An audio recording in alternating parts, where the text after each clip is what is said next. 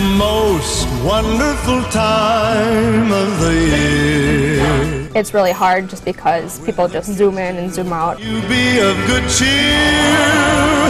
It's the most wonderful time of the year. You know, it's road construction. You got, what, 4 or 8 lanes and only 2 of them are open. I mean, it's going to be a cluster. It's the happiest season of all.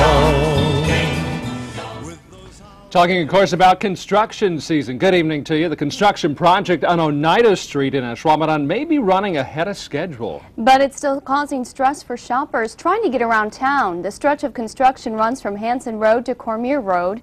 Crews are replacing sewer pipes and repaving the 4 lanes of traffic. The 8-month project started in February and has stayed on track because of good weather. Fox 11's Kelly Schlick takes a look at how this construction is affecting our economy, your future. It's a headache. It sucks. It is such a pain. I try to avoid it whenever I can. Shoppers say they brave the delays, the orange barrels, and the tight lane restrictions on Oneida Street in Ashwaubenon Saturday. But avoiding the area altogether can be difficult, with Oneida Street home to the busiest shopping district in the Green Bay area. Kind of keeps me away a little bit more than I would like to. I've been wanting to come here for a while, but with the construction, I just kind of keep putting it off.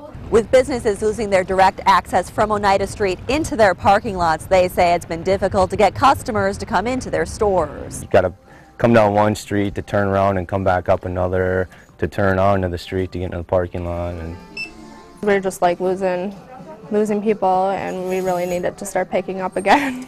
Sales associates at Plato's Closet say both the buying and selling sides of their resale shop have been slacking. Well, just in buying alone, we're down $10,000, so that's quite a bit of money just from the construction for us.